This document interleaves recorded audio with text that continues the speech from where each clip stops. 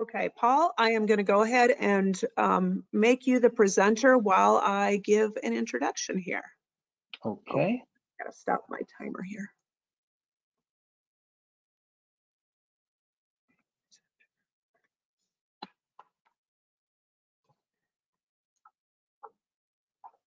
We would like to welcome our next speaker, Paul Mullenix.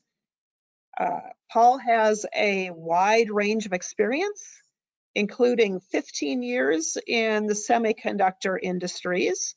He has served various roles like senior staff statistician, director of quality and reliability, and director of customer service.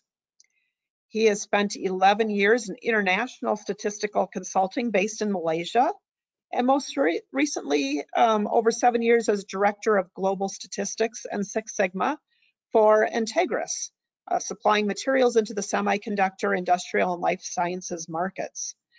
Before he joined industry, he was an assistant professor of statistics and mathematics at the University of North Florida for several years. So we would like to welcome Paul to our 2022 DOE Summit. Take it away. Thank you very much, Sherry. And just a little confirmation, are you able to hear all right? Yes, perfectly. Thank you so much. Well, it's a pleasure to be with you today, and especially following that very interesting talk by Mark there. What I'm going to do today is to tell you a real life story that actually happened. And Sherry mentioned I used to be a director of quality in Malaysia. And for all of you who might be in quality, let me just tell you a quick little fact there. When I first went to Malaysia, it was 1996. I ended up living there for 18 years. And I had a beard, and my beard was brown. And after 1 year of being in quality, that beard turned white. And it was for things like this. Now, it happened to be cracked dye in that case in semiconductor, but the one I'm going to tell you now is about a product that goes into the semiconductor industry. Again, it's another crack issue. And we're going to see two really interesting things about this. Number one, as Mark mentioned, he had temperature in his experiments there. We're going to have one factor that's going to be temperature here. It's going to be hard to vary. And so we're going to use a split plot design to help us make this more practical. The second interesting thing is we need to set a process window at the end on some factors that we know are critical. And how do we go about doing that? So that's what I'd like to kind of focus on. Now you're going to see a picture up in the upper right-hand corner here. And this one has some special significance to me, and I'm going to explain this picture at the very end. All right, so just a little bit on what we're going to do. We're going to start with some information on what is the problem at hand, give you a little bit of background on that. Then I'm going to not jump immediately into a DOE. This is a real life problem. So we didn't just say, okay, let's go to a DOE. Instead, we're going to analyze the data that we have at hand. It'll help us understand the problem better. We might get some clues using data mining into what factors are really going to be the key ones in my DOE so that I can shorten that process. And then because this is a real life issue, we had a problem that the customer might go lying down. So we needed to put some interim containment actions in, which, as it turns out, was another good way to get some clues into what factors might really be the ones that are driving this. And then we had one really huge problem. We could not measure this in the factory. So we needed to come up with a measurement system. All right, now once we go through that, then I'm going to take you through really a two-step process. First of all, we're going to screen. We're going to try to figure out what factors might be the really important ones that we might want to use to set the process windows. And we're going to use Design Expert for this. It has a great facility for designing a split plot. And since we're screening, we just want to see main effects and two-factor interactions, so we'll make sure it can fit that model. And then we're going to get to setting statistically based process windows here. For that, we're going to need a quadratic model so that we can kind of understand where things switch from being in a good region to maybe some kind of degraded region. All right, so let me start with the problem here. Okay, the problem was we had a crack in a wafer carrier.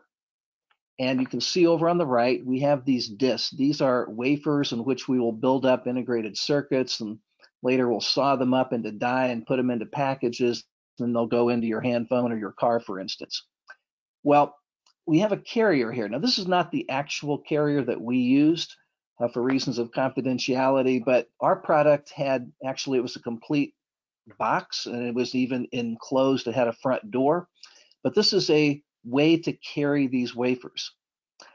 Now, unfortunately, we've given this customer a similar problem 2 years ago. And when they have a crack problem in the line, so when this plastic carrier becomes cracked, well, there are particles that can be released. Those particles can end up on top of the die, so we have to do cleanings. Also, it has an issue for the structural integrity of the carrier, and if that should collapse, then of course you've got many, many broken wafers and probably hundreds of thousands of dollars there. All right, so we can have these kinds of issues. So we need to make sure that my customer doesn't lose revenue from this.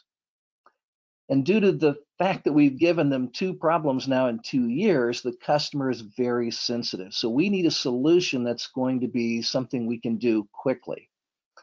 Now, as with many problems, you probably have an idea about a short-term and a long-term fix. Well, here, this is a mature product, and we've known about this for a long time. That, yeah, that if we could change the resin material, we could produce a better product. But to do that change, we'd need a new design, and this is going to be a long-term solution. We need something that we can use right now. And of course, the big problem is that we can't detect cracks until they're used for some time in the wafer fab. And that's a big problem for us if we're going to run DOEs. So we're going to have to solve that problem as well. All right, now before we try to use design of experiments here, we're not going to jump immediately into that. Instead, let's take a look at the available data that we have. So one of the first things you might do is we might use maybe our production charts. And here we can see kind of for different lots what the variation was on this particular dimension and whether it was in or out of spec. And we can kind of see which lots may have had some problem. And we can kind of try to correlate these maybe with the lots that were a problem at the customer side. We also had SPC charts that we could use on critical input parameters, not just looking at output dimensions. And we used data mining here to kind of get a short list of which factors are really going to be associated with cracking. All right, now there's many things that you might do in data mining.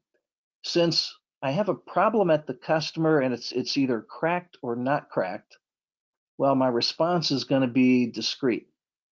But I have all kinds of mold parameters that could be continuous, so maybe we would be looking at things like logistic regression, trying to get a handle on this. And one benefit, if we can get a handle using data mining, one benefit is that we might learn some important factors that might shorten our work in DOE. So if I know the right list of factors, I can kind of shorten part of that screening cycle. All right, now I mentioned we had an issue where the customer might go line down. Of course, we don't want that to happen. So we used a technique called recursive partitioning, and it asks a very simple question. If I have good product and I have cracked product, you'll notice there's two colors for the cracks because we had either a top crack or a side crack that was of interest. I could ask a very simple question. Which factor, if I split it at some level, would produce bars on one side that were basically all in the good category and bars on the other side that were basically all in the crack category? In other words, they would discriminate between the good and the cracked product the best. Well, for reasons of confidentiality, I can't tell you all the factor names, but we have one factor here that if we split it on that factor, and this is a mold parameter, well, it starts to produce some discrimination here, but I may have to do this multiple times. So we can ask the same question again on each split. What's the next best factor that we could come up with that would split this? And you'll see we can continue this through several levels. And at the end, we get some bars here that are basically almost all green. And those are the ones that we might want to ship to the customer. All right, now we're in an issue where the customer might go lying down. We have to ship product. So we're going to take the new lots that we produced based upon this training data and look at these different buckets that these fall in. And if we find some of our new lots fall in these buckets of the process variables that we're trying to split on here, then these might be good product to try and ship to the customer. All right, so that's one thing. Now, when we did this, of course, we're going to learn which factors might be good candidates to go into a DOE. So all this data mining actually is going to have benefits down the road here. We also did some reliability modeling here so that we could show that this was actually an infant mortality issue. So you'll see the shape parameter here being less than 1. And what that tells us is that if we ship product to them and initially it looks good, we should get an early signal if anything is bad, because the longer it goes, probably the better off we're going to be. All right, now the big problem for us, we had to develop a way to detect cracking inside the factory. So we tried drop tests, we tried vibration tests, we just couldn't find anything that would really correlate with what was going on at the customer side. And so instead, we went to a destructive chemical test. We actually poured a chemical on the product. And if you pour enough of it on there, it's going to crack it for sure. So we also looked at the time to cracking. But with that, we could actually find a test that had really good correlation between those lots that we knew were bad and had cracking problems in the field and those that were actually good and did not have any cracking problems. So we had to validate this. So again, we did have some known bad lots and some known good lots. And so we looked for a low false positive and a low false negative rate. So that was one of the first things. This is just kind of good general advice before you jump into a DOE. You might want to make sure you have a really good measurement system before you waste a lot of time and money. All right, so let's take a look at our two-step process here. So the first thing I'm going to do is to try to find process drivers. All right, so we're going to run a screening design. Now, in this particular case, we're going to use 5 factors. Now, these are 5 factors that, based upon the data mining, we think might be important factors. There was actually a 6th factor, and we knew that one was going to be important, so there was really no need to put it into a screening design at this point if I'm just trying to figure out the big factors. Now, it's no secret if you're talking about a mold process, you're going to have at least one temperature and several, in fact. Well, one of our factors was going to be a temperature.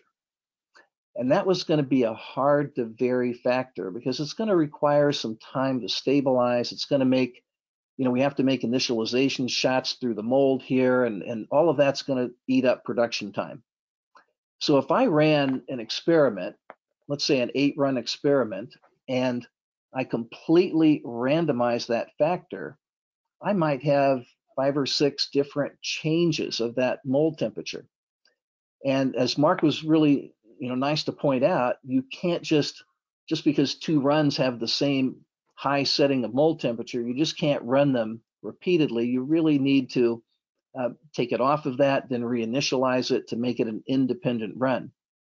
And so we need to if we want to completely randomize that factor, we're going to have several changes of mold temperature, and it's just going to be really costly to run that in production because we have to use production time for this. So instead, we're going to design a split plot design recommended by design expert here. Going to support a 2-factor interaction model because in a mold process, it would be very common to have interactions. And since the experiment is going to be run over 2 days, we're going to block out the day-to-day variation. We're going to have a design recommended by design expert that's going to do all of that. All right, now before we jump into that, let me give you kind of an idea if you've not used a split plot experiment before. The name comes from agriculture where it was first used, and one of the debts that statistics has is to agriculture. And so if we looked at applying, let's say, a fertilizer, well, you don't go out and apply the fertilizer by hand. Instead, you probably have a crop duster come over and do it from the air. And so you're going to really need to apply that fertilizer to the entire field. Now, if I wanted to look at, let's say, a seed variety, and that I can plant manually in smaller plots. So let's take a picture here. I'm going to choose a field, and I'm going to subdivide it into these subplots here, which I can manually put 2 different seed varieties in. But when I apply the fertilizer, it's going to be to the entire field.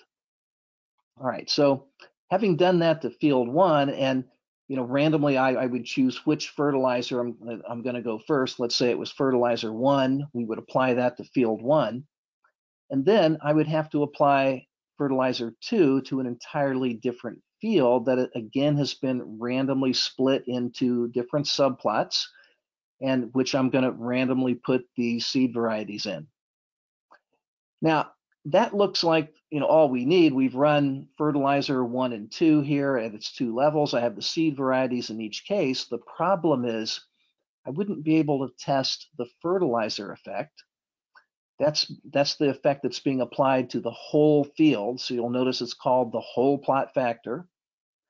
And the seed variety, of course, is being applied to these subplots. So it's literally called the subplot factor. That's where those names come from. But because I'm going to have trouble analyzing this correctly, what I'm going to have to do is replicate this design. So I'm going to have to come back and take another field, and let's say, the next one I would randomly choose which one gets fertilizer 1 and fertilizer 2, and I would have fields 3 and fields 4 that I would apply again fertilizer 1, fertilizer 2 to the whole field. And now I have 2 replicates of this experiment. Now it turns out that these fields represent our groups that you're going to see in Design Expert. And we have 2 replicates here that we're going to use. And we have to be a little careful when we do the analysis because fertilizer is applied to an entire field, but seed variety is applied to a smaller subset.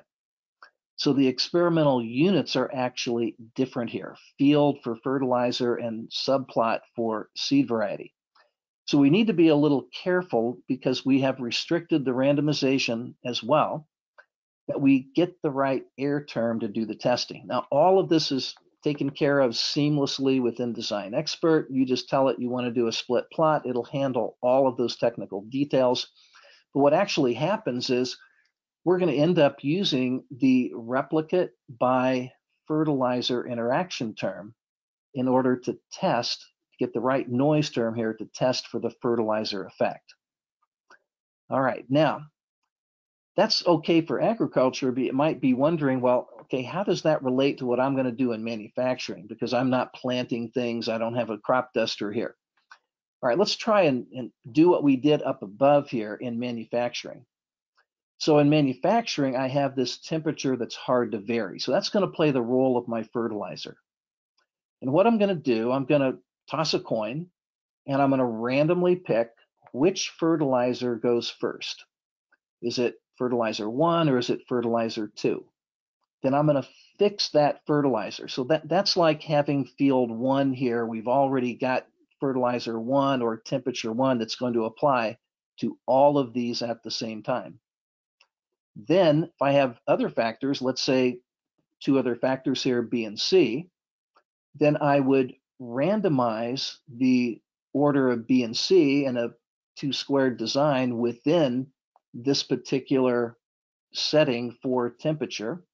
And I would carry that out in random order.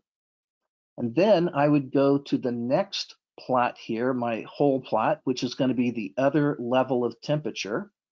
I would now fix that level of temperature. So that's like applying fertilizer 2 on the whole field.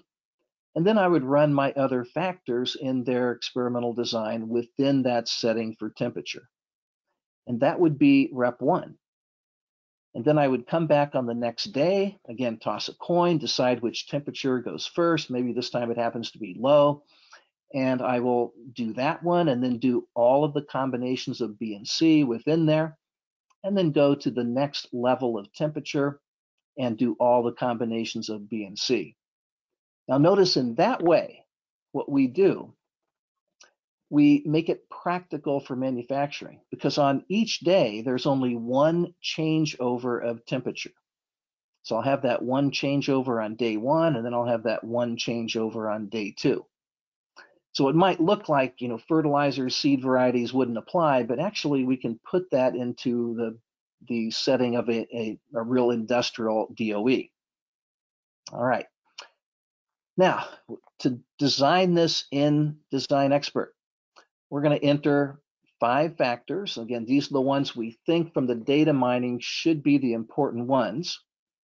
And you'll notice the hard to vary one is with a lowercase a, the rest, the easy to vary ones, the ones we can go down and just dial the settings in, we don't have to wait. Those are all going to be with capital letters. We'll see the last one here is nominal. So this one is going to be a categorical factor here.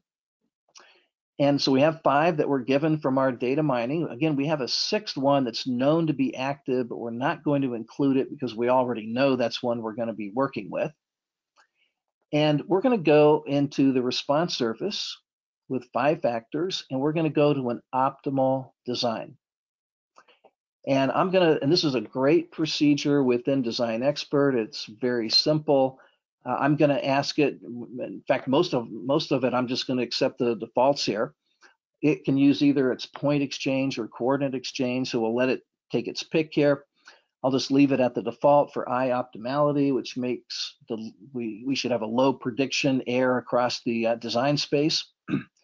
I do want to set it to be a 2-factor interaction model, because the lower order model I can have, the smaller number of runs. We need to do this quickly. But of course, I do need to take into account I could have interactions. So I do want to make sure I can cover that. And I want to block it. So this has got to be over 2 days. And I know I've got big day-to-day variation in that mold process. So I want to remove that from the analysis. All right, now I'll accept the defaults for the number of groups here and some additional points. And so I end up with 23 runs. And we can check that to make sure that it's going to have good properties. So if you click on the evaluation button in Design Expert, you can see what the power is going to be. And this is can be a little misleading because everything is in the model. So these powers are actually going to be probably higher than they show here because not everything is going to be active. And in Design Expert, you can actually take things out of the model and do some what-if scenarios and kind of see how those would change. The big story, though, for a split plot is that you will expect the power for the whole plot factor to be much lower.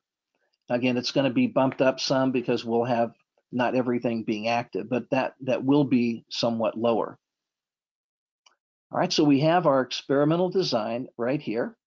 And now we used multiple responses here. I'm just going to show one, the fraction of the level 1 and 2 different types of cracks that we have, so all combined.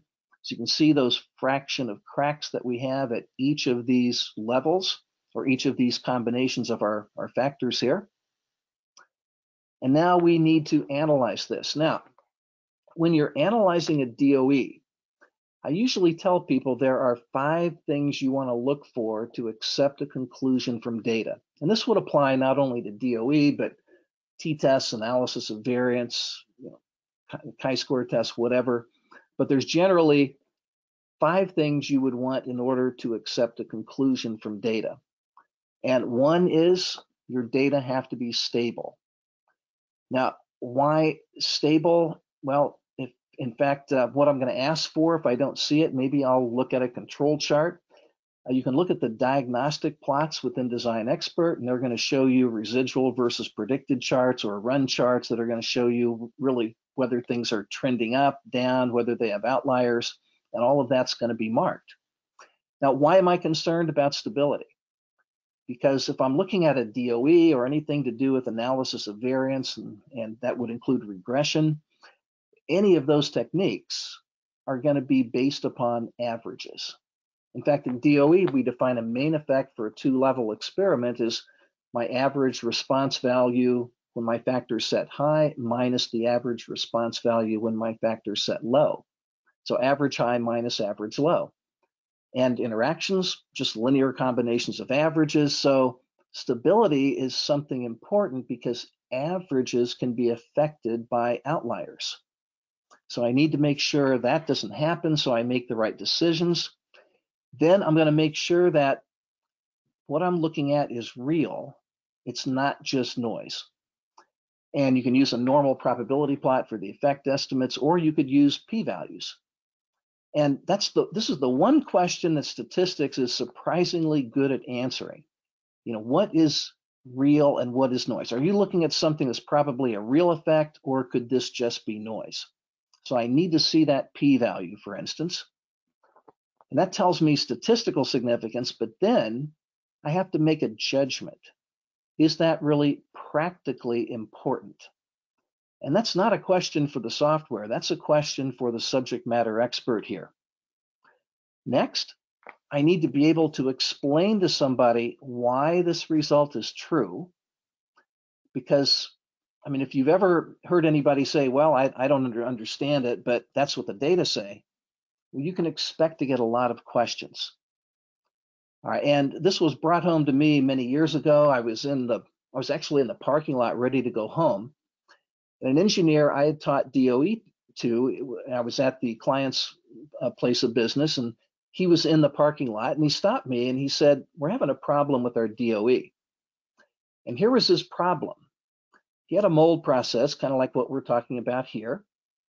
And the theory was when you shorten the transfer time, in other words, you push the mold compound faster, then it's moving faster over the top of the die and has these little tiny gold wires on top.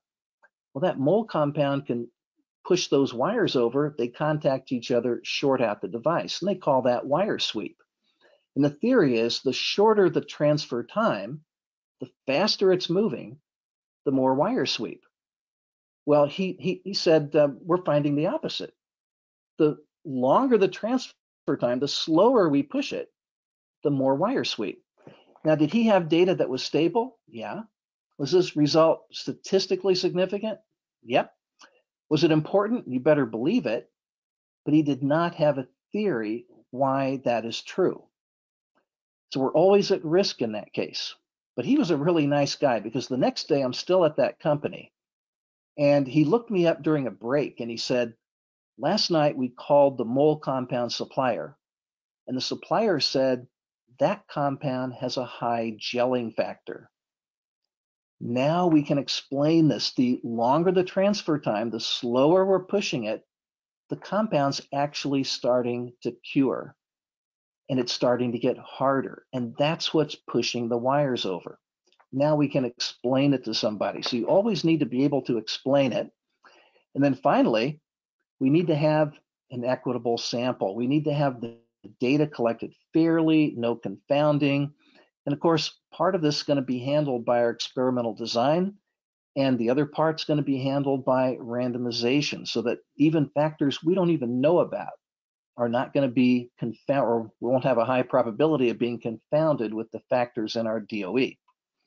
All right, now these are great questions for managers to ask. So if somebody's giving you some conclusion from data that doesn't quite smell right, well, you might try to ask some of these questions. And if you want an easier way to remember it, I call it the WISER criteria. So why is it true? Has to be important, has to be an equitable sample, and fairly collected sample, and it has to be something that's real. It's not noise. All right, so we're going to use that when we go to Design Expert. We're going to need to ask a question here, collect the data, do the analysis. And of course, for DOE, we're testing whether a factor is active or not. The next part of this is, unfortunately, the next two steps are really the computer's responsibility. It's going to calculate a test statistic, and it's going to give me back a p-value. And the only way we can be sure the p-value is correct is if the assumptions were there in order for us to do the right calculation. And that's why we check all the diagnostics, so we can trust those p-values. And then finally, I'm going to look at those p-values, come back in, apply my 5 conditions, and we're going to make our own conclusion. All right, so if I follow that here, from our first DOE for screening these 5 factors, it looks like, and this is from we've actually done the reduced model here, we see there are 2 interactions that are really important. And E is our categorical factor. We have an interaction between that and the factor C, and an interaction between the whole plot factor A, that's our temperature, and factor B. Now, due to this being hierarchical, A, B, C, and E, all the main effects here are already included in the model to make it hierarchical. Since they're already in these interactions, I really just need to interpret these interactions. So I'm going to use analysis of variance to confirm statistical significance with those p-values. Secondly, I'm going to have to trust those p-values, so I want to go to the diagnostics. I want to make sure that my data is roughly normal. I don't see any outliers here. Cook's distance, we don't have any high leverage points in this case. And as Mark was saying, on this plot with the Box-Cox plot here, looks like everything's good. I'm within those limits, so I don't need any other transformation here. And to see if something is practically significant, I'm probably going to go to something like the contour plots. I can look at these contour levels. I can also see this on an interaction plot or a main effect plot. But here I'm looking at these values, and 0.2, 0.15, 0.1, I'd like that to be a lot lower if I'm going to try to reduce cracking, but this is only screening. I could use the optimizer here, and it does help me to understand that my factor E, which is categorical, should be set at its high level. And again, I'm going to try to fix my categorical factors as soon as possible. Then I can experiment more with the continuous factors. All right, so in this case, if we cut to the end of this, what is our decision here? I always tell people when you're analyzing a DOE, there are 2 questions you need to answer. Number 1, what did you learn from that DOE? And number 2, what action are you going to take? And what we learned here, we have 2 interactions, an AB and a CE interaction. We checked outliers, everything looked good. P-values were significant. This is important, judging from the contour plot. We have some theory, let's say, to understand why this is true. And because of the way we collected the data and the experimental design, we can be assured that this is a fair way to collect that data.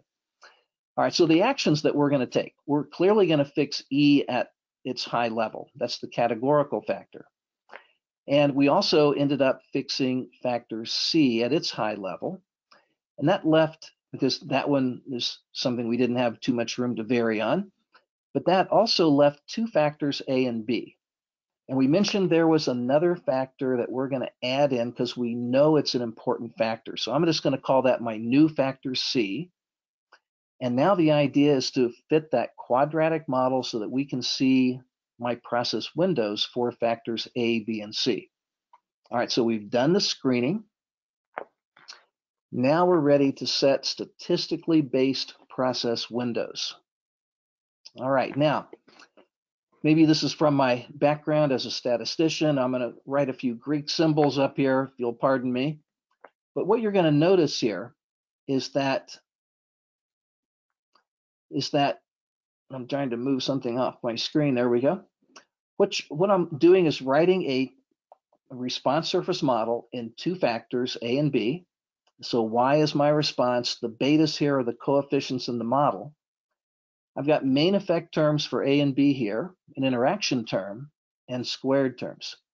Then I also have an error term. Now, the only reason I'm writing this here, I want you to observe something about this. If I were to take the average of both sides, and no self-respecting statistician would write average here. We usually write expected value, but don't let the statisticians get away with that. We're just taking an average. So if I took the average of both sides, well, all of these terms in the model, all these terms with betas here, they're all constants. And I get to set the value I want for A and B. But the error term, that's a random variable. And if I take the average of the errors, we assume that that's going to be 0. Now, once you fit the model in Design Expert, it's going to actually plug in numbers for these coefficients. So I'm going to write those as the small b's here. And that's going to be the model I'm going to use to make a prediction. So I'm going to illustrate that by using a little hat over the y for the predicted value for y. Now, if you look at the previous line here and this new line, you'll see formally they look the same on the right-hand side, which means when you make a prediction, you are actually making a prediction for the average response. In other words, you're never going to model defects. You're going to model average defects. And so that's what we're looking at here. This is a model for the average. Now, when I do a contour plot, as you can see at the base of this surface plot, or actually look at the surface plot, that is the plot for my predicted value. I mean, that's the actual model being plotted. And so this is what the average response is going to look like. This is my average rate of cracking. All right, so a statistical model is always going to be a model for the average. Now, the points that are going to be there are actually going to vary above or below that model surface. And so that means when I'm looking at this contour plot, this is a plot on the average. But what am I trying to do here? I'm trying to set process windows. And this is going to be a spec on individual values, not on an average. So I need a way to take this contour plot for an average and convert it into something that relates to individuals. And how I'm going to do that, I'm going to suppose that the points that vary above and below this surface, let's say, follow some normal distribution, just as an assumption. And then I'm going to calculate the standard deviation from my model, and you'll see how to get that right out of Design Expert. And then I'm going to create some new variables. I'm going to take my response, I'm going to add plus minus k standard deviation. So I'm actually going to go up a certain distance above that surface and a certain distance below that surface.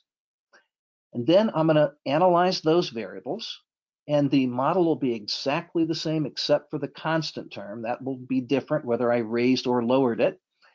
And then I'm going to do an overlaid contour plot.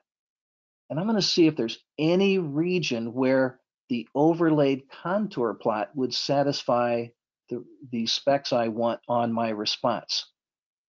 And if there is, then I'm going to try to draw the largest rectangle I can in that region and use that to set my process windows for factors A and B.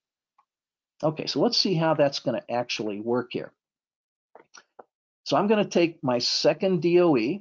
I have my factors A and B that I screened. I'm going to add this new factor C that we know is going to be active, and this happens to be categorical. I'm going to fit a response surface model for factors A, B, and C. So that'll be some function related to my output Y, which is going to be the fraction that cracked. And I'm going to get a standard deviation around that model. And I'm going to use that to create a response plus minus K sigma. And everything is going to be the same in these models except the constant term. We'll just raise or lower that surface. Now, you could just take values from a normal distribution like 3, 2, and plug those in for plus minus 3 sigma, plus minus 2 sigma. Or if you wanted to get a little fancier, you could actually use tolerance limit values. I'm just going to plug in 3 and 2 here. And in this particular problem, turns out 3 sigma limits did not show me any feasible region on the overlaid contour plot. So we'll need to kind of back off if necessary. And here we actually ended up with using 1.645. Now, if you had two-sided specs, that would give you 90% coverage. But with a one-sided spec that we have, we just need it to be, the percentage crack below some level. That's going to give me a 95% limit that I can apply. So I'm going to fix C at its optimal value after that first DOE, and I'm going to produce an overlaid contour plot for Y plus minus K sigma. And then I'm going to draw the largest rectangle I can to give me my process windows. Okay, so let's take that second DOE. Again, I'll go back to Design Expert. It's got a great facility to do this. I'm going to go to the response surface here. Under split plot, you will find optimal. And I'm going to use that. I have 2 numeric factors. I have 1 categorical. Of course, one of my numeric factors is a mold temperature, so that'll be my hard to vary factor. Then in the optimal design, again, we'll just take mostly the defaults, but this time, I do want to make sure I have a quadratic model because I need to see where the process starts to degrade so I know how far out we can go and still be in good shape. So this also means I have to be a little careful when I design this, that I go maybe wider than I normally would on the factor levels so that I'm sure I've got a region where, yes, this is going to degrade. Now, I don't want to see zero yield or anything, but I do need to see the difference between the good regions and the bad regions so I know kind of where to draw that line. Now, this one we could run all at one time, only 14 runs. And we see the experimental design right here. Again, this is a split plot design. I've got a hard to vary factor. And when we analyze that, again, what I'm looking at, we see a B squared term that's highly significant. I've got an AC interaction. Now that's very marginal, but if I don't want to miss anything, I might go ahead and just look at it. I've got an AB interaction here that's highly significant. So I've gone ahead and fit the reduced model just to save a little time. In the second step, under the analysis of variance in Design Expert, you'll see the fit statistics here. I'm going to get that standard deviation. So I found the standard deviation that I'm going to need. Then I'll go to the solutions. I know where to set factor C. I'm going to set it at its high level. That's the categorical factor. And now I'm going to create some new responses here. So I have the fraction cracked here as response 1. Then I'm going to add and subtract. And I'll save a little time. I would try 3 sigma first, then 2 sigma. If I don't find anything that has a feasible region on the overlaid contour plot, I'll have to back off a little more. So I backed off to plus minus 1.645 sigma. Created those new responses. And now I'm going to go ahead and analyze those new responses and construct the overlaid contour plot. So this is that overlaid contour plot, but it has a bit of a problem. This is the plot for this is not the overlaid, excuse me. This is the original one for factor 1. And this one has a bit of a problem because when I only analyzed, should have said response 1 here, when I only analyzed response 1, we see the contour plot is for the average response. And yeah, there is a 0 on here. Now you might be wondering, wait a minute, can this model go below 0? Because the fraction that are cracked here cannot go below 0. Now that's true practically, but I'm fitting a statistical model and there's nothing in that model that says it can't go negative. So I want things that are at 0 or even below here. I'm assuming that ought to be even better. And so, or at least as good here. So I'm going to be looking at this region, but this is for the average response. What I need is to use the overlaid contour plot, and that's what you're looking at here. When I do the overlaid contour plot on the fraction cracked plus minus 1.645 sigma, we see the feasible region, and this is on more than just that one factor, so there's actually several responses here, and we see that the feasible region is right in this yellow. Once I see that, and because I've increased or decreased things by plus minus k sigma, I know this is going to apply to the individual data points. And so I'm going to fit the largest rectangle that I can within that region, and then I can read off, using the crosshairs within Design Expert, I can read off what those limits are going to be. And once I know those limits, that's going to be my process window for my continuous factors A and B here. So with this, I get a one-sided constraint. So I can say at 95% chance that if I'm operating within this window, then all of the units coming out should be good. 95% of those units should be good. I'd like to have 100%, but at least this gives us a place to start. All right. So that final picture, the first picture on that very first slide here, let's take a look. This is the contour plot for the average. This first window that you're looking at is actually the original process window that we were using when we had the crack issue. So there could be variation in resin batches, for instance, that was going to push me over the edge, and that's probably what happened here. Notice this isn't even entirely within the range that we were experimenting with in the DOE. Now, when they went to their containment, they chose, and this was largely by engineering judgment, but some of the data mining here, they chose this region. And you'll still see, although it's better, there's part of that region I'm still going to have some problems.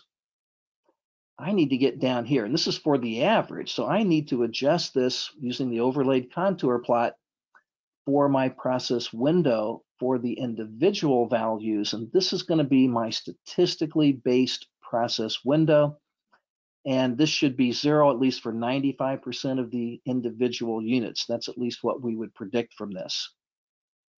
All right, now some key takeaways. Don't just jump into a DOE. First, make sure you've got good measurement systems. Use data mining to get some clues for factors in a DOE. Now, obviously, if you're in an R&D application, you may not have previous data. But if you're in manufacturing, why not take advantage of that? Second, I'm going to use DOE to help me determine my process drivers here. And DOE can expose interactions. And as Mark was saying, you know, this is a great advantage over one factor at a time experimentation. And for a mold operation, interactions are very, very common. And I'm going to use DOE whenever I suspect I have interactions or my problem's a little more complicated. I'm going to use experimental design that's appropriate for the type of data. In this case, I had a hard to vary factor, so I'm going to be using a split plot design, and that's particularly easy to design within Design Expert. I'm going to remember when I draw a conclusion, there are 5 conditions I probably ought to check. Are my data stable? Is the result real? Do I have that p-value I can look at? Is it important from a practical point of view? Can I explain why it's true? Do I have a theory that would account for it? And do I have an equitable sample? Were my data collected fairly? Then I'm going to ask 2 questions from any DOE. What did you learn? And what action are you going to take? I should at least be able to answer those questions.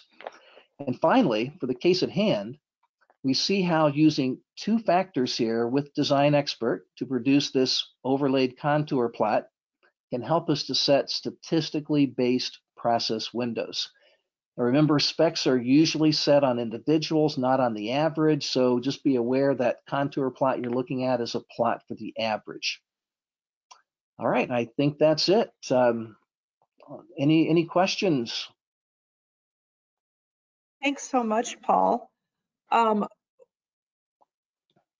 Let's see, looking at questions here. We have a question.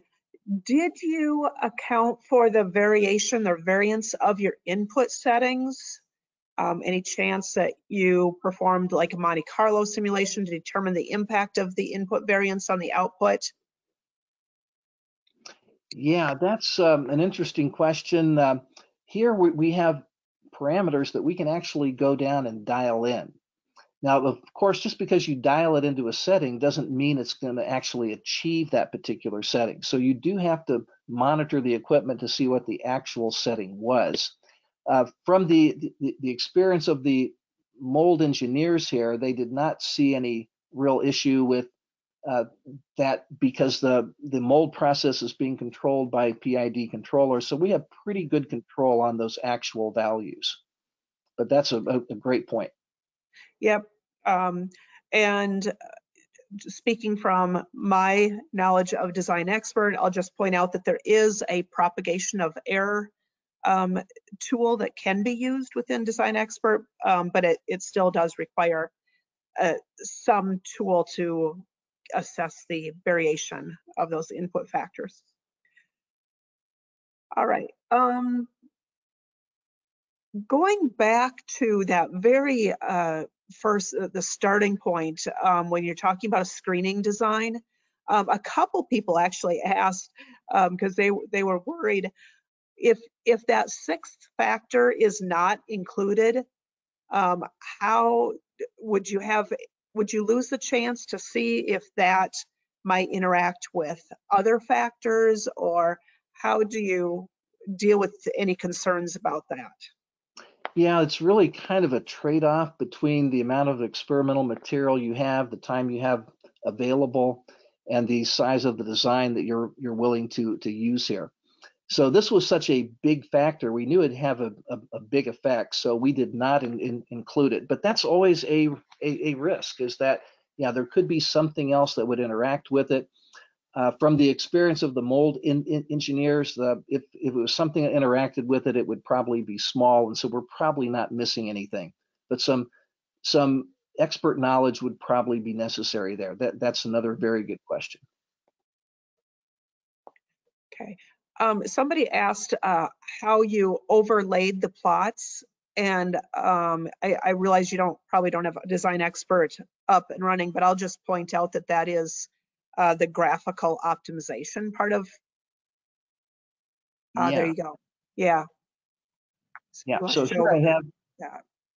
Yeah. So here I have the two responses over here in response 2 and response 3, and what I'm going to do is to move down to the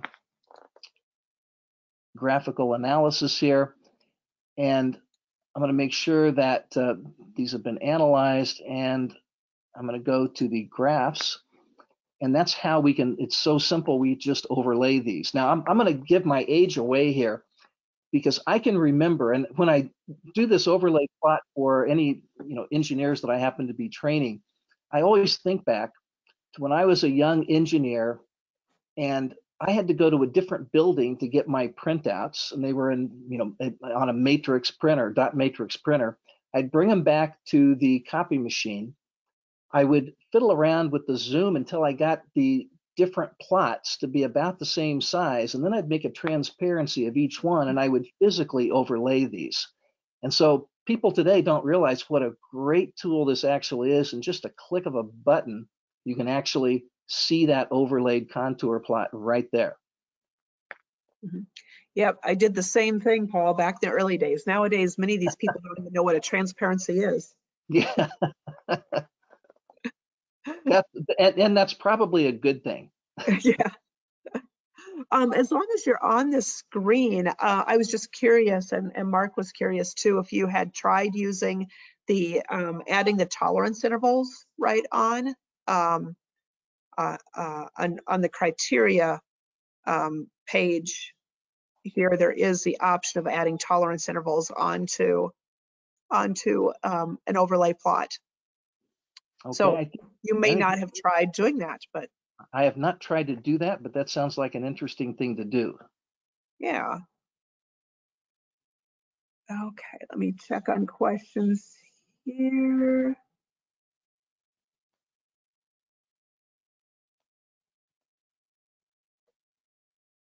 Let's see, somebody is asking, is using the standard deviation an appropriate measure? Should you not use the prediction interval, which is not constant throughout the design space, to subtract from the mean to find the parameter window?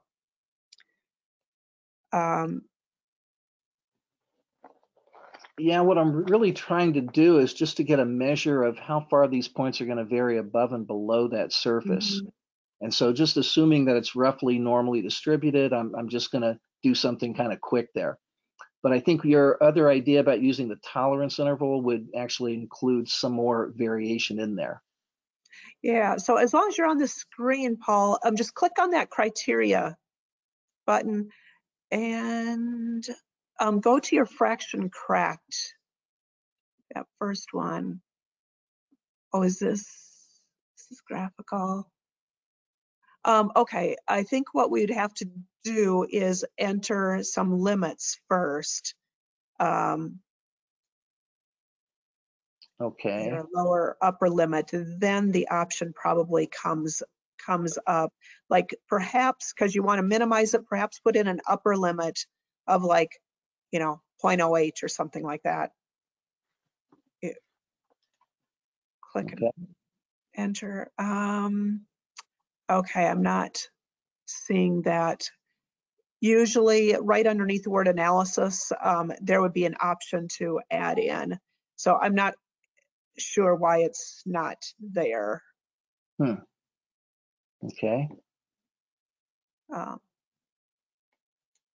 Okay, Yep. so we won't worry about it but usually there would be the option right on here to add in those intervals, and that would meet what Niles is asking for. It would do all the calculations at every point in the design space. Okay. Okay.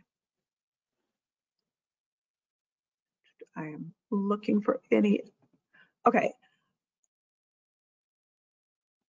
Oh, okay. Any tips for using statistical based process windows when dealing with combined response optimization of multiple responses? Alex just made that much more complicated by having multiple responses.